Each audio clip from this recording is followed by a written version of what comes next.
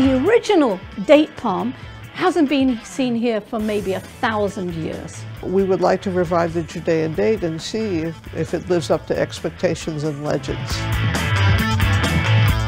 The date palm tree was known throughout the ancient world, the Judean date palm, as one of the tastiest, largest dates in the world. But it was also famous because it had very strong medicinal properties. It was used against infections, for depression, as a general tonic to make you feel better, and it was highly sought after. There's a lot of archaeology in Israel. You know, Methuselah was excavated extensively by Yigal Yadin. And when he was excavating, he found thousands and thousands of ancient date seeds.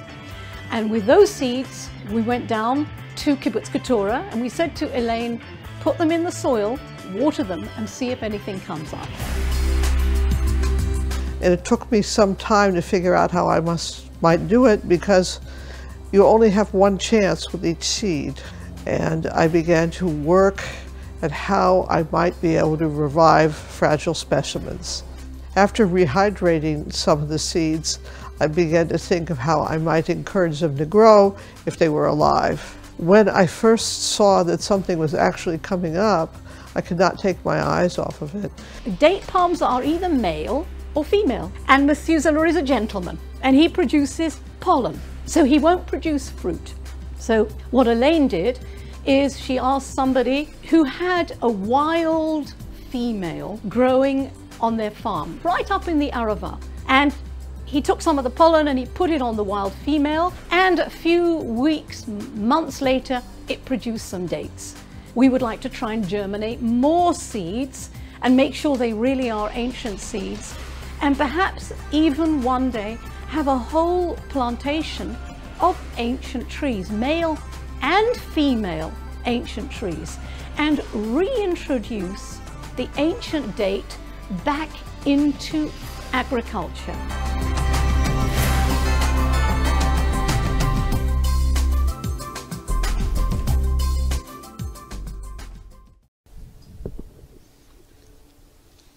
Hey folks, Yishai Fleischer here in Kibbutz Keturah. We're about 50 kilometers north of Eilat. Right next to me is a modern-day miracle. This is the tree called Methuselah, or Methuselah. That's a reference to the Bible's oldest character. And the reason this tree is called Methuselah is because, although it looks young, it's actually a 2,000-year-old tree. Well, the truth is the seed that was found is a 2,000-year-old seed. That seed of this Judean palm was found on Mount Masada. It was probably a remnant of the 2,000-year-ago fight between the people at Masada and the Roman legion that encircled them, surrounded them, and besieged them in order to get rid of them, to destroy them. This is what's left of them.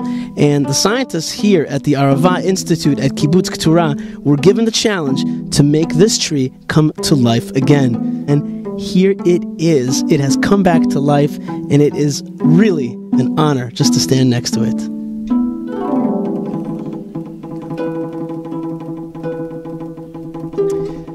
Dr. Elaine Soloway, you're a botanist, and you're working here at the Arava Institute. Behind me is Methuselah, a tree, but for some reason this is a big deal. Tell me why. This tree was sprouted from a date pit found in Masada by Yigal Yadin and given to Hebrew University and later transferred to Bar Ilan by Ehud Netzer. And it was given to me in a handful of seeds by Dr. Sarah Salom from Hadassah from the Natural Medicines Research Center, who asked me to try to sprout the seeds. And this is the only seed that came up of the handful of seeds I was given. So the seeds, when were they from? The 1500s? The 1700s? They were dated between 35 and 65 AD by radiocarbon dating in two places. Which makes it in the Gregorian? Makes it almost 2,000 years old. So this is a 2,000-year-old baby tree. This is a 2,000-year-old baby, is that what I'm saying? This is a 6-year-old tree from a 2,000-year-old seed. This is indeed one of the most secure trees I've ever seen. It's got 24-hour surveillance by camera and also motion detectors surrounding it. They want to keep this tree safe. And you call him Methuselah for the biblical character, which is... He was 969 years old. Now, what's important about this tree is that could this be a remnant of what they call the Judean Judean palm tree? That's our hope. We hope it's a seedling of the Judean Date line. And there's some things that indicate that that may be true. Now, what was it a different tree than what we use today? What do we use today? Explain to me, what does that mean? Why is that important? Well, all of our commercial dates come from the Gulf area, actually, or from Morocco. We have two main types down here, Methuselah and Decolnor, and they were imported into Israel through California. As far as the varietal dates from biblical times go, they went extinct when no one was left to take care of them. We still have wild dates dating back to that period, but the varietal dates are gone. And these were apparently very good. The Roman emperors preferred them to the dates in what they called the known world, nowadays. But that was all the area that they knew. They said that the Jews had the best dates. It was probably true, since they had absolutely nothing nice to say about the Jews other than that. So they were also used medicinally, and there were apparently several varieties, some of them quite large. So we're hoping we have some of the genes from that line. In this one tree? In this one tree. So this is a pretty emotional thing. This is not just a tree. This thing that I'm looking at is part of, if I may wax emotional, philosophical here, this is part of the redemption and return of the Jewish people to the land of Israel. One could definitely see it that way, yes. It's very, very exciting to have a biblical plant come back to life like this. And we're hoping to learn a lot. It's a male, so we can't immediately get fruit, but if we have gene capture, we can do something with those genes.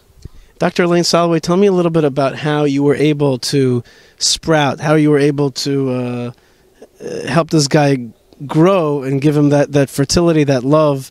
What was the technology behind the blessing? Well, basically, we developed a protocol for moistening the seed to see if any membranes are left intact, and use different growth hormones to get the shoot and the root going.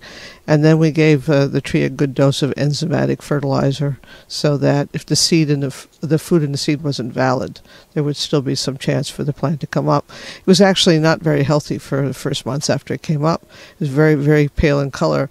I was worried that perhaps it couldn't make chlorophyll, but it stabilized. And 4 months after the tree sprouted, we knew that it was going to be okay. Dates are tough little things. What's the future for Methuselah? Well, we're going to see if we can get Methuselah a mate. And if not, we're going to get him a girlfriend from his closest genetic line that lives now in modern times, which is an old variety from Egypt called Hyani. And then? We're going to cross-pollinate them and see what we get. Okay, so cross-pollination. So we're making him an arranged marriage. You're shadchanit. Yes. Well, I can't wait to, am I right that your hope is one day to see fruit from Methuselah? Yes. It would have been more convenient if the tree turned out to be Mrs. Methuselah, but Mr. Methuselah is good too. It's just going to take a little longer. Could it be that this was a pit that was spit out by Elazar ben Yair out at Masada when they were fighting the Romans? It could have been spit out by someone, or it could have been left as a fruit that wasn't used in the Maksan, the storehouse that it was found in. It's impossible to tell. We can, of course, speculate. And that makes a very good story, by the way. We know that many pits were found, so there must have been food stores in this particular collapsed building. It's just that some of them were not even identifiable, and this was the only one that was alive in the sheets I was given. Amazing. And I am looking forward to seeing Methuselah grow and to eat from his delicious fruit, his 2,000-year-old fruit, brought back to life 6 years ago. Dr. Elaine Soloway from the Arava Institute, thank you so much. Okay, thank you for coming.